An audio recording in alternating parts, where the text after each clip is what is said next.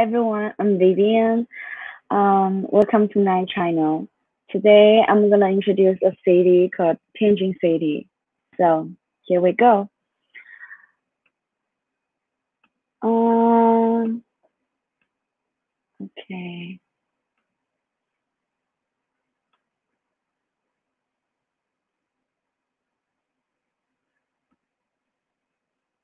So Tianjin is one of China's four municipalities under the direct administration of the central government.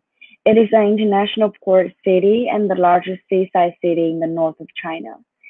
137 kilometers away from Beijing, the capital of China.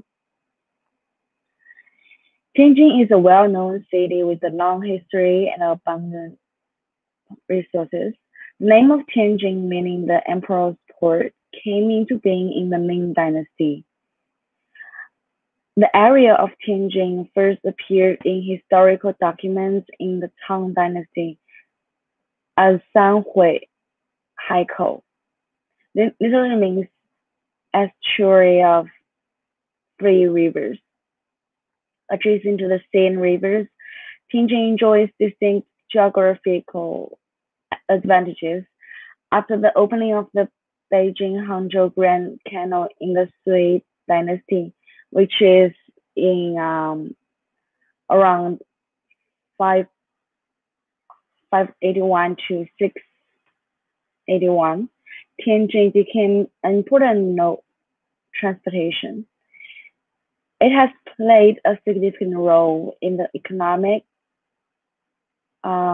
exchanges and development between the north and south of China.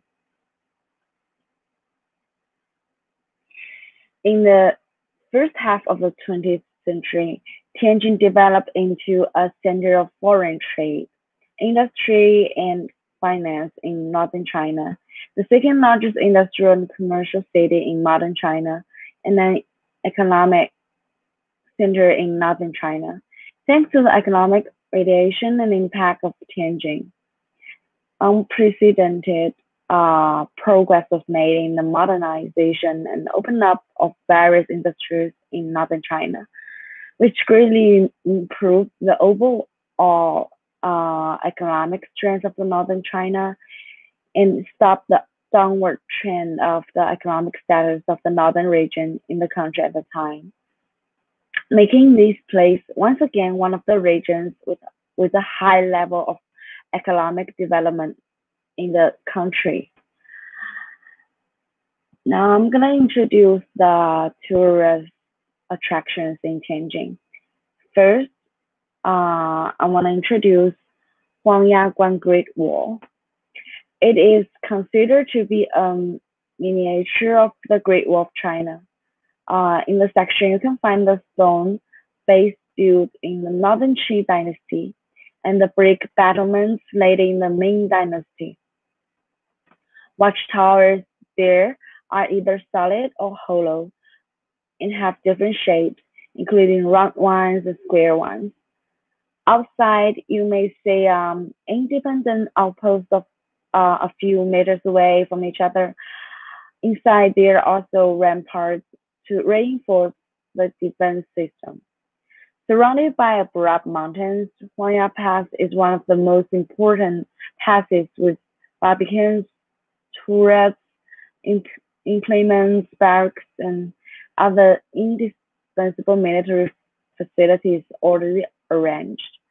Within the pass, more than 40 crisscrossing streets form the shape of the eight diagram, which gives the pass a nickname, Eight Diagram Fortification City.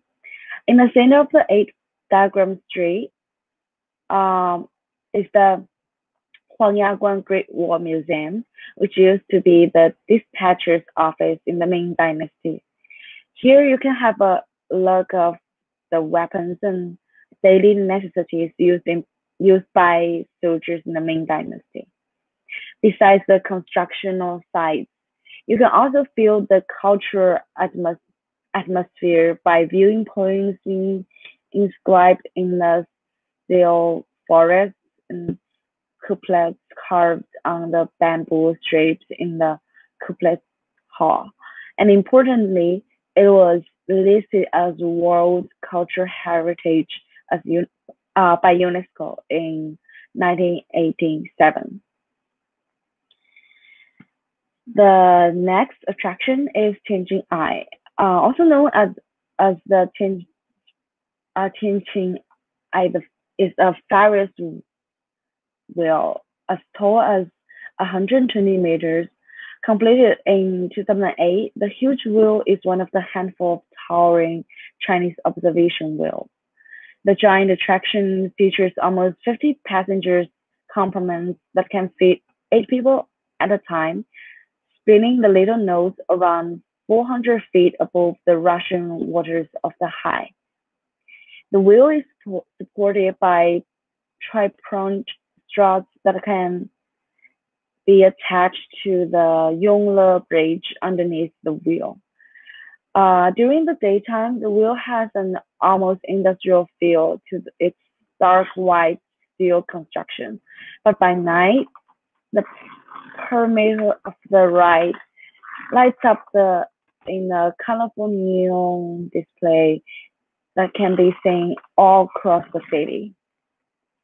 The reflection of the wheel in the river just serves to make the display doubly impressive. At its maximum capacity, the Tianjin Eye can hold almost 800 riders an hour, making it almost as efficient as ferrying people at the commuter bridge beneath it. Drivers on the Yongle Bridge can wave to the people riding overhead, and unlike anywhere else in the world, the riders on the wheel can wave at the boats traveling on the river.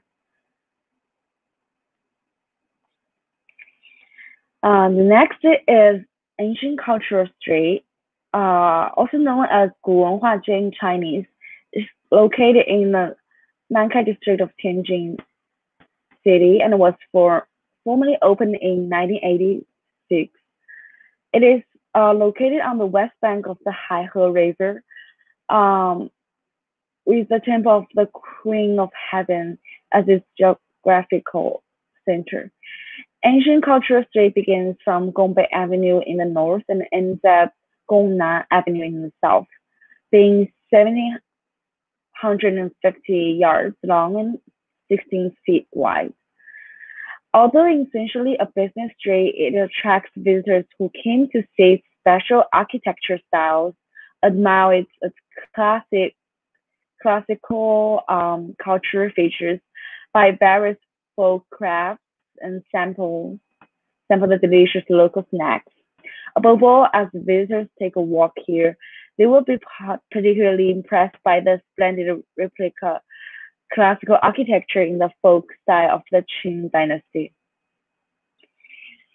Especially visitors who are interested in Chinese traditional handcrafts appreciate highlight of the ancient Chinese street, the hundreds of stores selling a wide variety of folk handicrafts. These include the famous Yang Liu Qu New Year paintings and Ni Ren Zhang painting sculptures. Visitors who are fond of Chinese curios such as jade items, pottery, will also be able to find many examples of these for sale here. The street is also a favorite place to sample the delicious local snacks. The local delicacies include gobli, steamed dumplings, ardoye, fried cakes, and tea soup.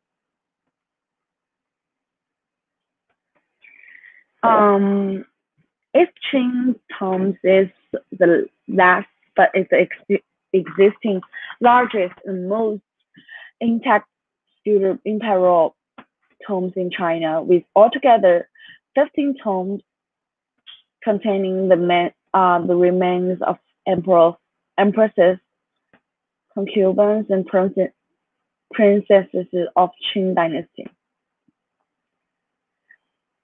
Occupying an area of 2,000 square kilometers, Tom's is 125 kilometers in length, 20 kilometers in width, and boasts two mountains standing opposite each other in the south direction. Surrounded by mountains with mouths only in 15-meter wide, the Grand Architecture Complex owns over 580 monomer construction, 217 archways,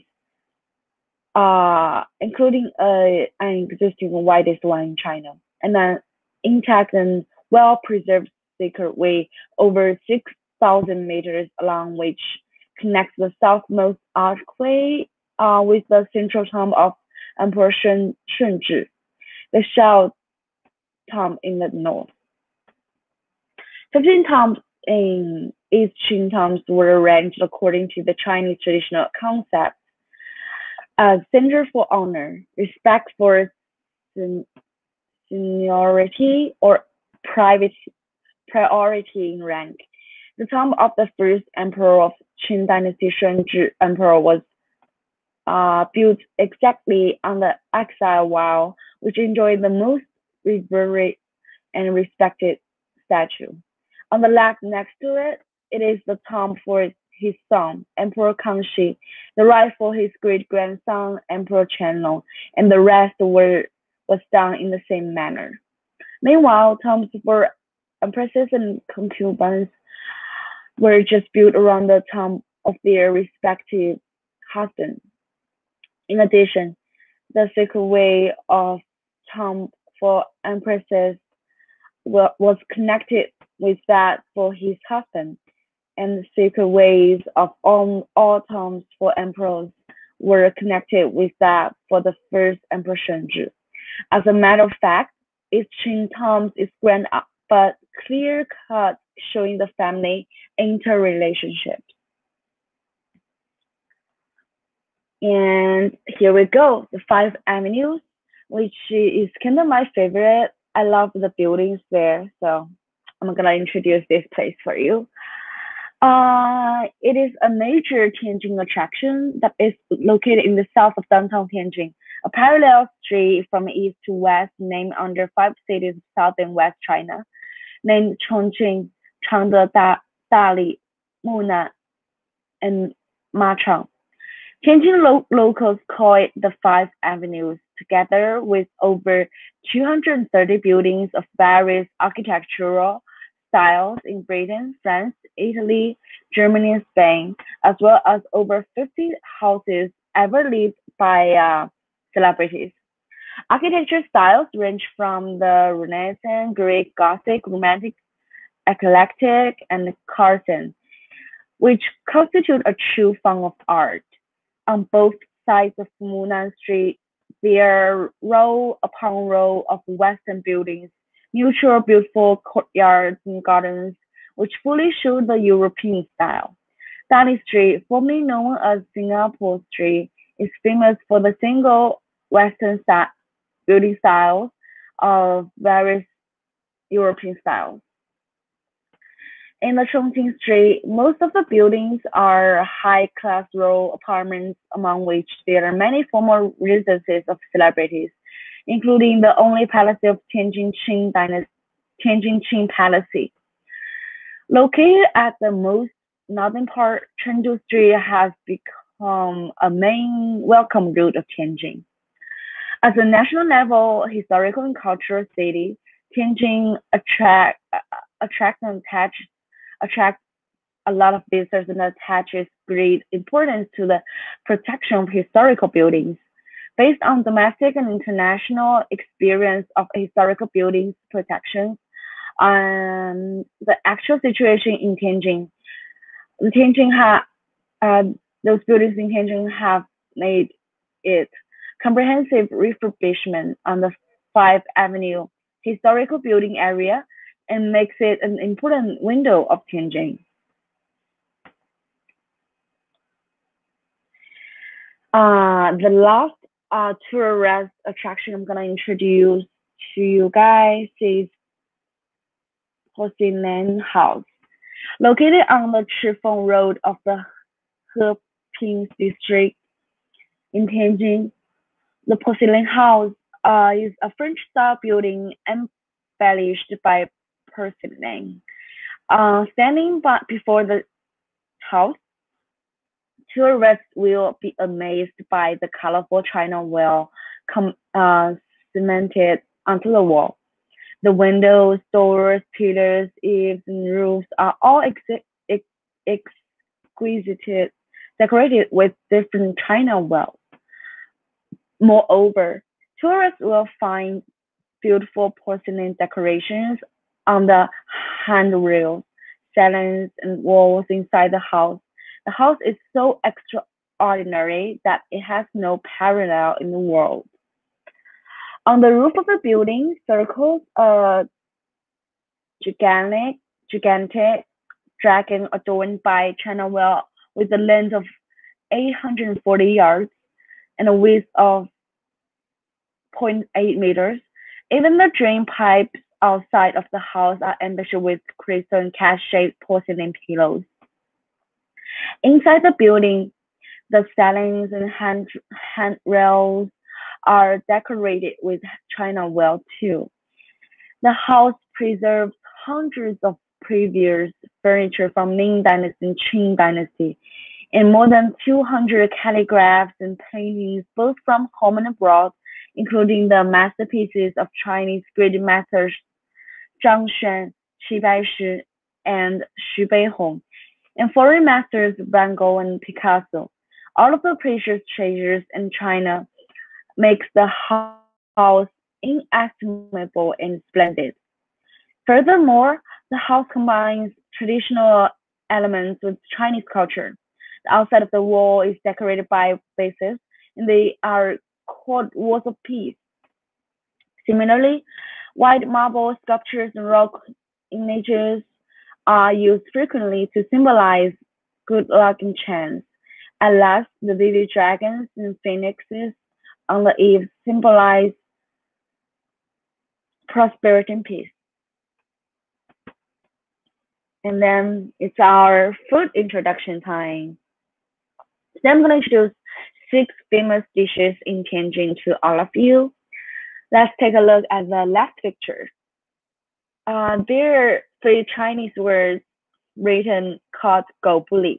So this is the most famous dishes in Tianjin, called gobuli steamed dumpling, also known as gobuli baozi. It is Tianjin's premier homegrown snack. Back to perfection, these steamed buns can be stuffed with meat or vegetables and are cleaner, so-called version of dumplings with less oil and more filling. Gobuli was created during the Qing Dynasty by a small town native named Dogi, who came to Tianjin and apprenticed in a restaurant that specialized in baking stuffed buns. So much that eventually he and his recipe became famous nationwide. Dogi was given the nickname Gobli by his customers. It means Dogi doesn't talk because he was too occupied making buns to talk to them in the restaurant. The Gobli Bun Shop stands today as a corporation with nearly 90 branches in Tianjin and more throughout in China. Try as many buns as you can. There are over 90 varieties and over 200 dishes in Gobli's restaurants. And the right picture is called ear hole fried cake. It's also a famous dish in Tianjin. It actually has nothing to do with the ear holes, nor does it look like one. Introduced over 80 years ago by peddler Liu Wanchun, who walked with a wheelbarrow full of these cakes along Tianjin's Baidaguan, a narrow street that resembled an ear hole. The cakes started gaining notoriety on the streets, and Liu opened his own shop, made with rice dough and red beans filling.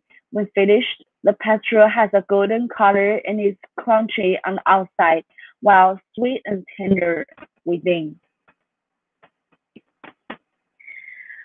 Uh, let's take a look at the last picture. It's kind of my favorite snack in Tianjin. It's called fried dough trees. It looks like a little complicated to make, and they are. These not these nutty shaped patches are made with flour and peanut oil and are pounded within waxy paste made of beans. This crispy specialty snack stays fresh for a few months, so you can take some home and share a taste of Tianjin. It's really crispy, and you need to bite it carefully, or you might, hurt your teeth or something. But it's really like the best snack I ever tasted in Tianjin. The right picture is called jianbing. Uh, it's kind of my second favorite. This breakfast treat, which can now be found all over the world, was originally invented in Tianjin. A batter made with moonbeam flour and sometimes wheat is spread across a cast iron pan and cooked with the precise circular movements with the spatula. spatula. The cooked crepe is then brushed with a savory bean paste. After that, vendors will either stuff a fried dough stick or fried dough crisp, known as bao cui, for texture of lace. During entrepreneurs have tried stuffing other things into jambing, including smashed avocado sauce or pork, beef, lettuce. As you can see from the picture, it is filled with a couple of things. I can tell there's like egg, lettuce, um, fried dough crisp, and probably some meat. And now the last is called Ba Da Wa, their Chinese name. English name is eight great bowls. As you can see, there are eight great bowls.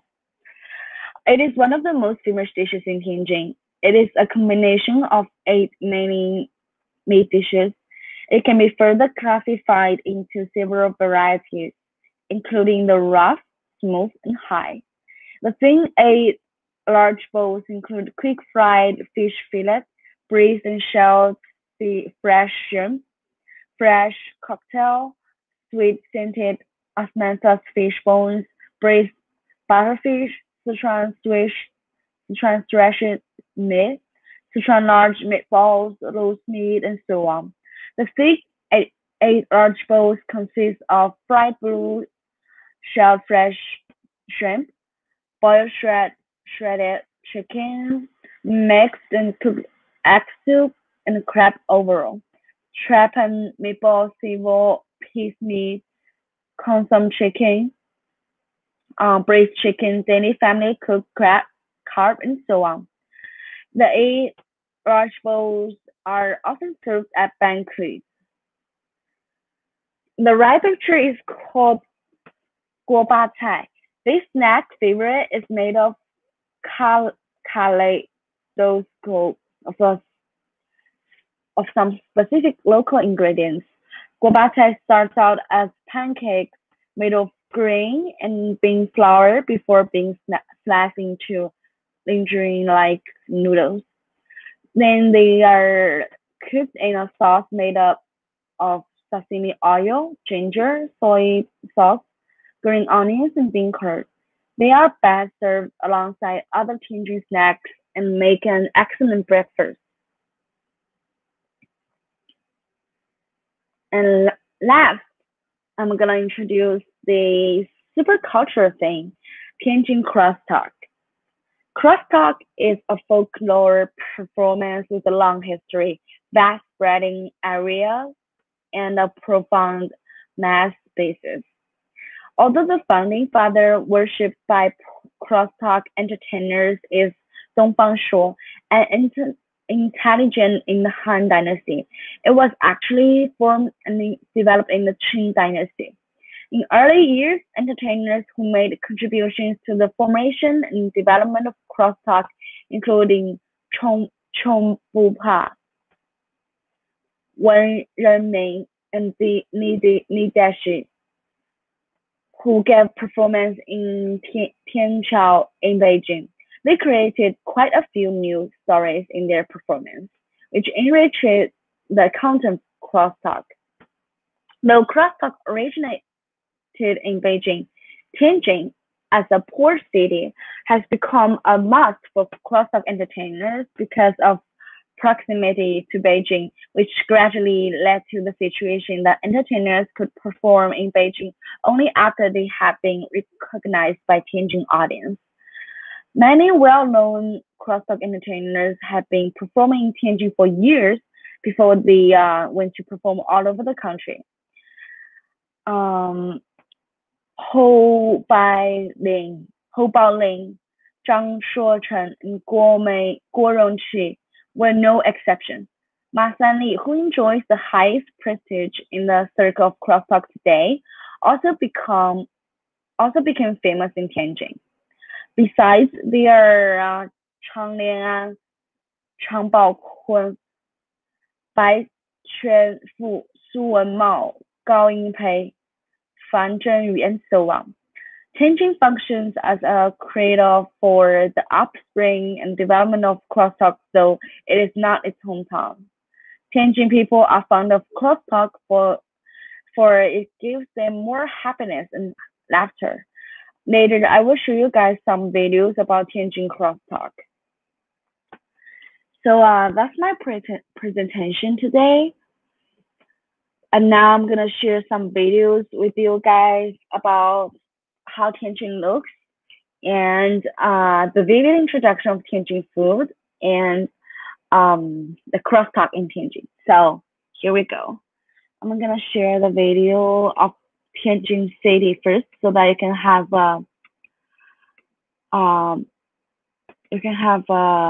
basic impression of how Tianjin looks. So here we go.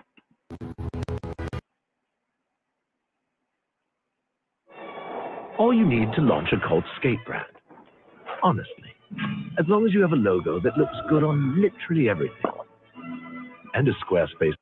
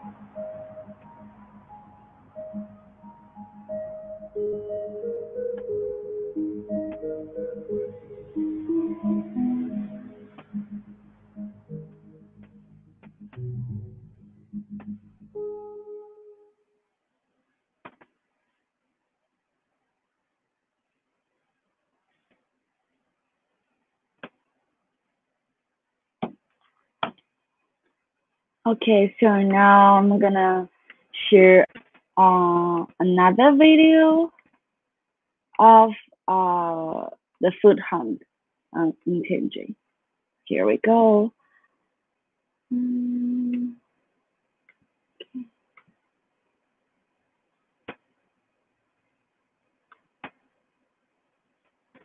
，Tianjin is often called the street food capital of northern China, and it's easy to see why. Located just an hour outside Beijing, this port city has a long history of trade. And with booming business came vendors and their street food. Tianjin is known for its carb-heavy comfort foods like pancakes and buns. They're made with wheat and mung bean, two major crops in this part of China. Here are our favorite street snacks you'll want to try.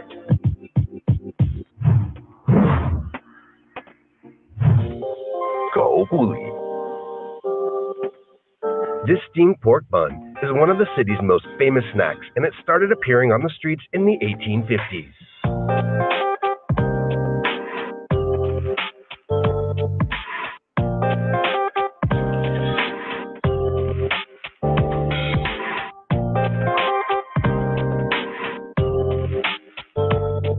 Jianbing. This breakfast crepe, which can now be found all over the world, was originally invented in Tianjin.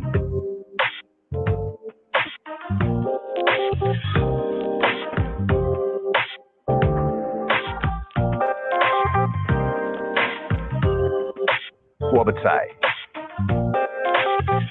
This thick, gravy-like soup has noodles inside made from mung bean flour.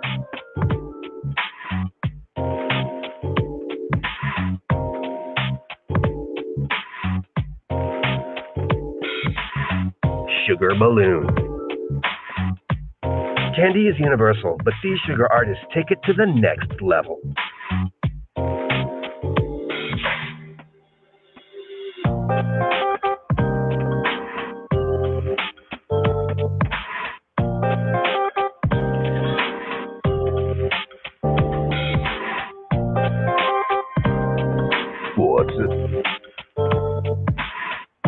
These fried dough sticks can be found all over China, but they're especially huge in Tianjin.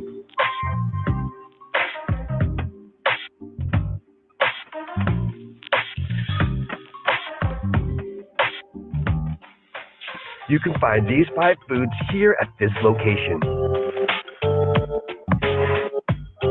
And as always, feel free to taste around. In our next episode, we roam across Hong Kong to try the 5 most iconic snacks in the city that never slows down. And if you missed our last episode about street eats in this water town, be sure to hit the links below. Until next time, happy eating wherever you are.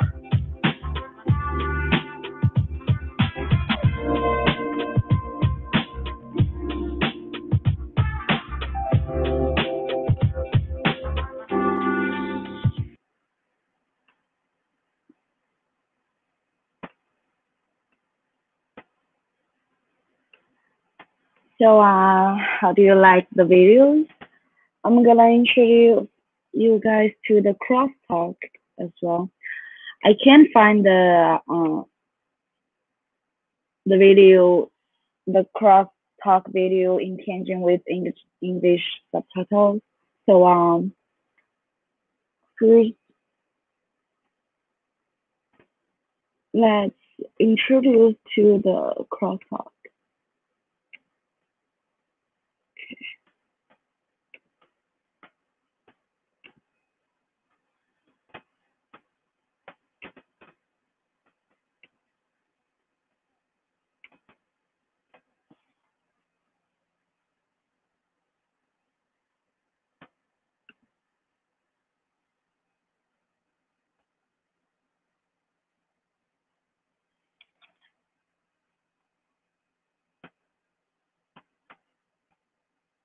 Similar to the Abbott Costello style. Let's take a look. 买手机，手机买最好的手机，那也正常。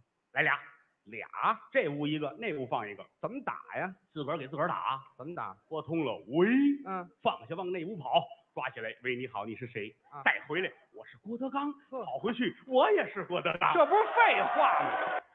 This is Chinese crosstalk, or xiangxiang.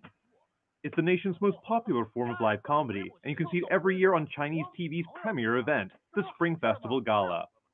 It all started in 1983, when the first gala was hosted by CCTV.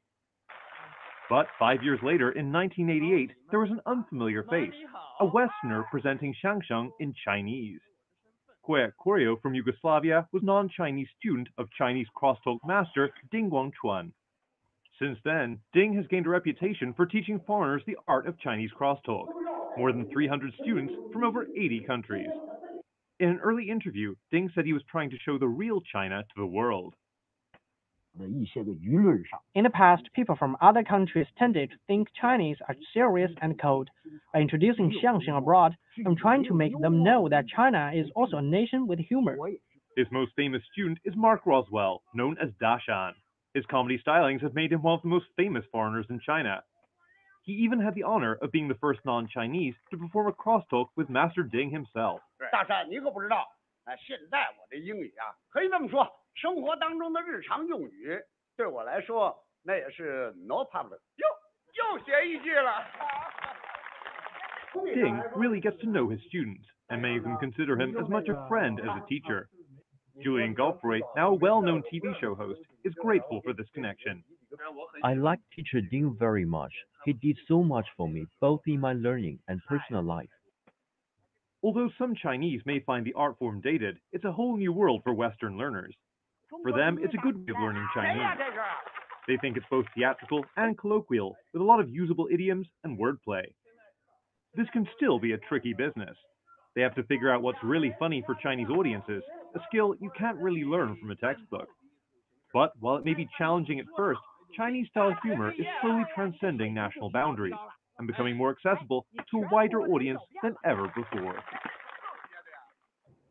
And now with me in the studio are two comedians who are not only foreign fans of Chinese crosstalk, but also master of it after years of studying, living, and working in China. First of all, may I introduce Mr. Julian Godefroy?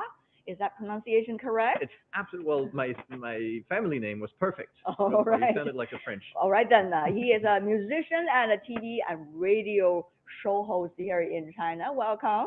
Well, thank you for having me here. It's great to have you. And also Mr. David Moser, a professor at Capital Normal University here in Beijing. He's bringing hundreds and thousands of American students to China and study here every year. Yeah, I'm sure, but I don't do stand-up comedy in the classroom. They don't think I'm very funny. No, but I have to tell you that he's a very good musician. He's a jazz pianist.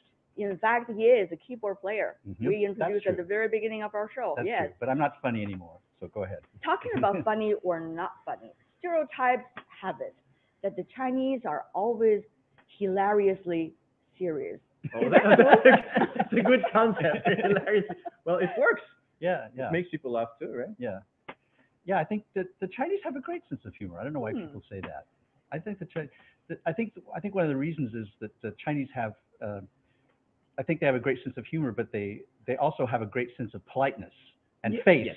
And so they only permit themselves to be humorous in certain situations. Exactly. This is what I wanted to say, is that in everyday life you're going to feel, and Chinese people love to have a laugh at everything.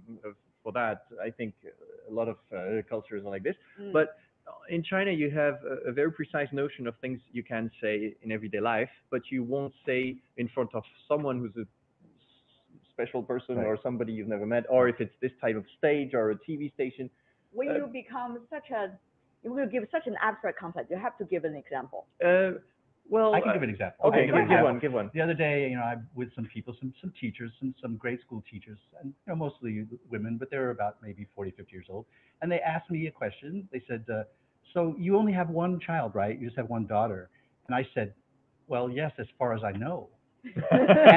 and they didn't laugh.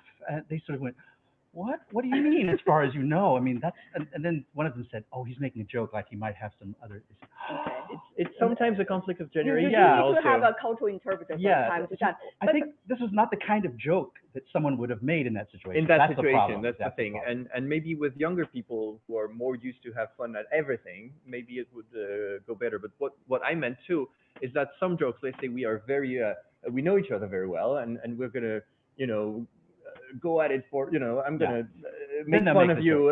And there's some form of sarcasm that I wouldn't say on a stage or a TV show, because then the audience thinks that he's laughing, but he's actually feeling very embarrassed, and that Julian, you shouldn't be saying anything like that. You make, and he's actually not embarrassed. But you're people talking are about modern China, obviously, the two of you. No, the China we know. But both of you have learned xiangsheng. Yes. So actually, the Chinese humor has been going through quite some history. So what is the kind of humor presented in the Chinese xiangsheng? You've been learning that for 20 years almost, some of you. Yeah. What is it like, the Chinese humor inside the Chinese xiangsheng? David? Well, you have to sort of make a separation, because there's traditional xiangsheng that was before 1949, going maybe from the Qing dynasty through the 20th century. And those are these traditional pieces that were performed in the tea houses and everything. Then after 1949 and then up to the 1980s, it became a different kind of form because of TV. Xiangsheng is still a very, very distant thing. It is distant already in Chinese history. So maybe, David, I know you've been doing a doctor's thesis about specifically xiangsheng. Master thesis. What exactly is it about? Well, xiangsheng was originally, it's going to take too long to explain it all, but it was basically a kind of street theater, a dialogue between two people, and it was meant to be sort of very much a popular form that talked about, daily life problems and stuff like that. And I think the thing Western audiences might be most familiar with is the Abbott and Costello routine that you mentioned, who's on first. It's a kind of a set routine that involves a certain kind of set of jokes, and most people are familiar with it. These are the traditional pieces, and those kind of reflect the older China. And so, but a lot of the humor could be very bawdy and sort of risque even, and it was very earthy, let's put it that way. I think even after 49, they dared to make fun of more of society problems than they used to before. And before 49, it was more, going at each other. I make fun of you, you make fun of me, or even there was this old routine that it's always the Dogen who makes fun of the Penggen, who's the one who's talking less and doing, okay, or asking questions. There's a funny man and a straight man. And and I think now it's also totally a different story now, because people have more influences. But to answer your question differently, with xiangsheng, it's usually on stage, and for many people, so you do a type of humor that is not really humor, that is a way to make people laugh, and you use techniques that are different than saying a funny thing in everyday life. Do you still remember the first piece of xiangsheng you learned, and how funny was it? Can you explain to our viewers maybe just a very small, short paragraph of it? That's where the joke comes from. I can remember one of the first ones. I think the first one. Next is you, Julian. It's a traditional piece called Zhang Xiaozui, and the point being that Chinese traditional female beauty, there's supposed to be this small cherry lip mouth, but some women who have big mouths and big lips they feel like they're ugly. And so the joke is that he said he knew this woman, in order to make her mouth look beautiful, whatever you ask her, she would not answer using words that would open your mouth wide, right? So if you ask her how old she was, she wouldn't say, I'm 28, she'd say, I'm 22, this kind of thing. Even the content changed. Right, so that was the joke. And so I did this joke, but I added something, and I did this at Peking University with one of my professors, and I brought along some lipstick, and I put on some lipstick, which is not just part of your mouth, a little just the middle of it. Lip. And I did this, and the crowd just fell on the floor laughing, because they'd never seen a performer do this, put the lipstick on. So the funny part wasn't actually what you were saying, it was the lipstick. It was partly the lipstick. You were but that's an example of a traditional piece.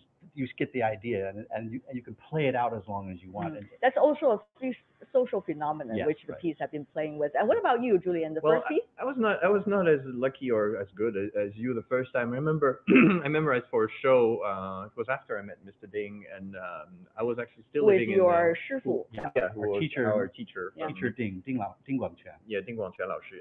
And I was still living in Shanghai back then. He introduced me to a show that I would be hosting with a Chinese female host for a competition for foreigners talking Chinese. Something like that. I would host the thing, and they wanted me to perform something because they asked me. And so your he piece said, is? The piece I memorized two pieces. One was the Bao Cai Ming, just the word the tongue. How do you say the tongue? It's like a strings? tongue twister Yeah, of tongue all the twister style. dishes names. Yeah, or 蒸羊羔、蒸熊掌、蒸鹿眼、烧花鸭、烧子鹅、卤猪、卤鸭、酱鸡、腊肉、松花小卤、鸭肉、香肠、什锦、 See, 松 you 花。 can do it. Yeah. Yeah, I could do the whole These are thing, like the basic skills you guys need to learn, right? basic Right, skills. right, right. And well, I memorized it, and then there was a 单口相声, which was a real story. It was A one-person form. one person form, and you Monologue. tell a story, and you're supposed to make people laugh every two sentences or one sentence. And at the rehearsal, I did it for TV, and the word twister went perfectly, and everyone was clapping. It was great. And when I was telling the story that lasted for 10 minutes, no one laughed. Really, no one laughed. Wow. Just no, one old lady was there, but she was probably amazed at my Chinese. Did you more invite than her for dinner? I should have. Yeah. I should have. How did you react when nobody laughed? But you're embarrassed. But you don't have much experience, so you don't know what to think. Or I didn't really overanalyze that, but I understood. Mr. Ding was laughing and said, "Well, you see, you speak good," because people were thinking all those foreigners, they just speak Chinese and go on stage, and people think it's funny. And actually, I learned that all the other foreigners, I thought, only had to go on stage and be Right. funny. It was actually also a skill. Humor has a lot to do with perceptions and linguistic skills. So I really wonder, through this process of learning Chinese 相声 or crosstalk, what kind of new perceptions have you learned about this country or this culture, and new linguistic skills that's really colloquial that would really help you to be street smart here in China? Yeah, well, I've actually made some crosstalk teaching materials to help people learn Chinese, and your other guest on the show, Da Shan, Mark is a good example. Of Mark going to be with us later in the program. He's someone whose Chinese got as good as it is, partly from doing xiangsheng a lot, right? But I think it makes you very aware of the sort of important parts of the language, such as pronunciation. You're very clear about standard Mandarin, Putonghua. It also has a lot to do with accents, regional dialects.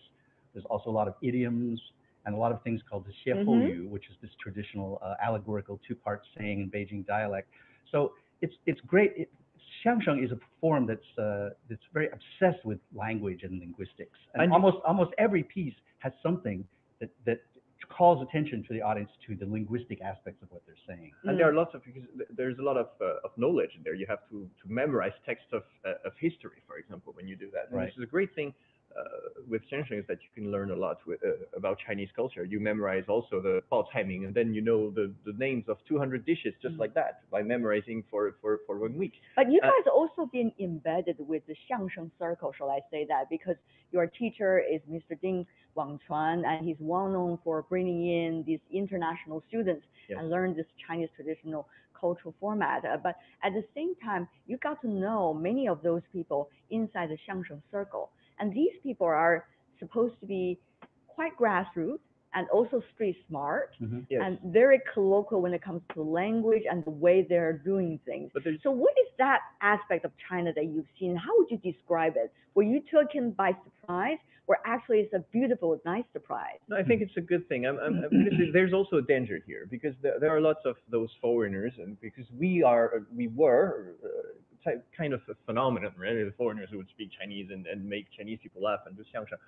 But some of us went a little too far by trying to sound too Beijing or trying to sound too xiangsheng and using words that typically you don't hear in everyday life and you only hear in xiangsheng, or a way of saying them, with a typical xiangsheng tone or so this is a dangerous part too.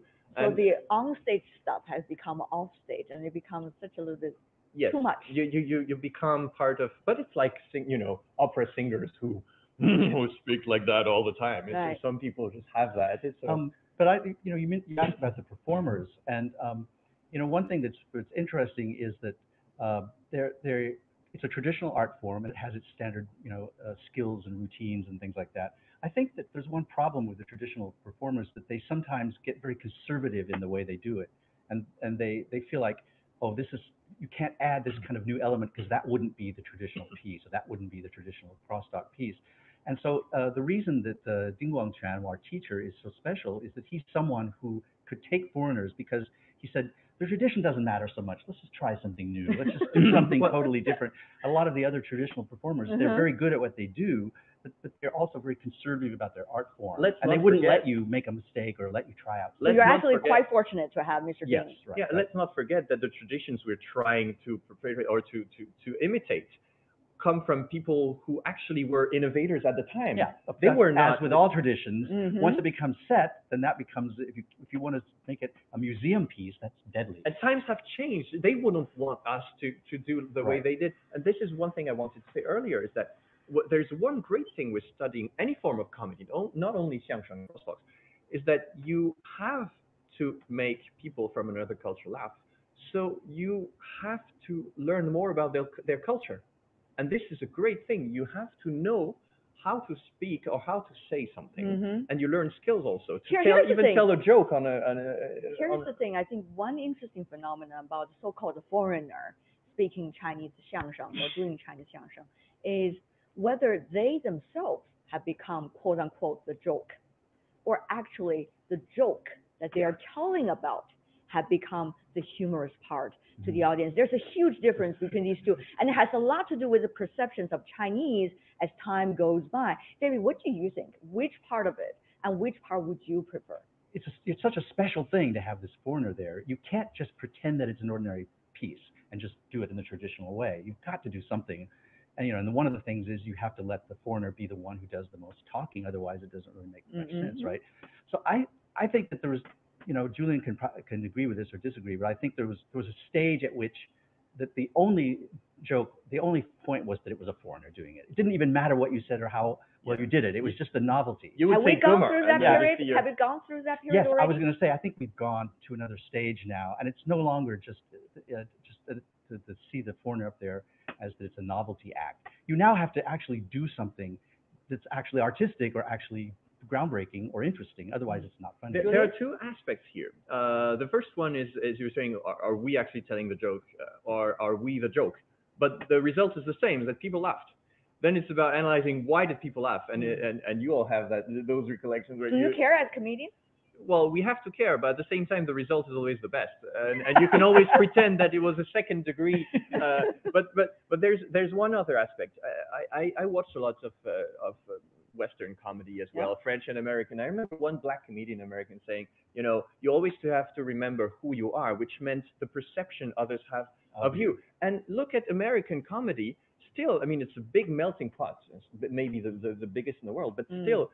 Most black comedians, they make black humor, right? Most Jewish comedians make Jewish humor. Most Arab comedians, they do. Everyone goes with their own niche. Or Indian guys like Russell Peters, they always have fun. Are you satisfied with that kind of description? You have to have your own niche, and maybe it's a very small niche. Well, I agree with what he's saying in that there is an audience stereotype, and you've got to at least acknowledge it. You've got to either go with it, play along with it or violate it, but you can't deny that there is the stereotype, and that's our problem too. As soon as we're up there on the stage, they say, "Oh, a foreigner." You cannot deny it because this is the real perception of people, and if you want to make them laugh, you have to accept what they see in you, and this is why when Joe Wong went on stage and says, "Well, I'm Irish," all people were laughing. All right, and final question before we go. I think times are running past very fast. People talk about the future of xiangsheng or Chinese crosstalk. There's always debate about the old and the new. Where is the future? Can anyone like you in this niche play a role for its future? David? I think the crosstalk has to evolve. It has changed. There's so much competition now, and unless I think the problem is in the performers have to have some, some new ideas.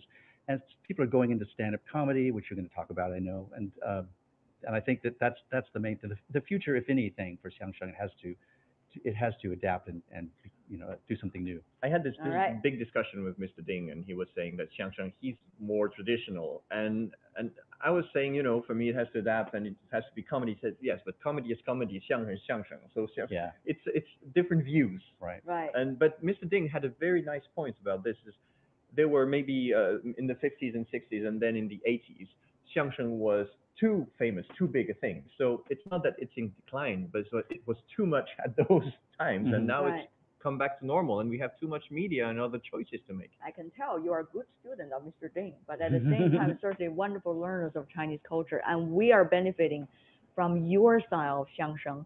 Well, in order to understand better about our own culture. Thank you so much for being with us, and Happy New Year You to too. the two of you and your beloved ones, Julian and also David. Thank you. Thank you.